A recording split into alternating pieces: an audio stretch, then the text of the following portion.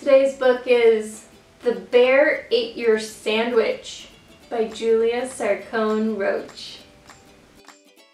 This is a book about a bear who smells something lovely on the back of the truck, eats all the berries in the back of the pickup, and is carried away into the city.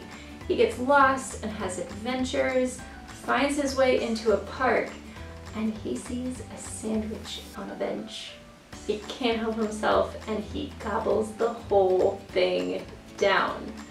He then falls asleep on a boat and finds his way back into the forest. And all of this is a tall tale told to a little girl about where exactly her sandwich ended up.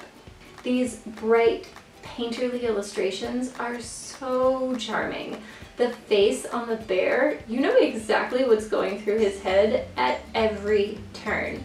I also love that every inch of the bear's body helps to tell the story of what's going on inside his head. His face is phenomenal, but his body tells you too. He's hunching down low to not be seen. He's sliding across the bench. He is funny and lovable and charming, and this book has such an incredible sense of humor. The writing, the pictures, the whole thing, I can't stop giggling when I read it. Even my husband, and that's how you know it's good, really enjoys this book.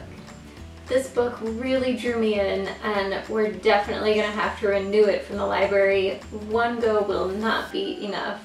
If you want to find it for yourselves, be sure to click the link in the description. And while you're there, I hope you will hit the like and subscribe and follow buttons, and that way I get to see you next time. Thanks very much.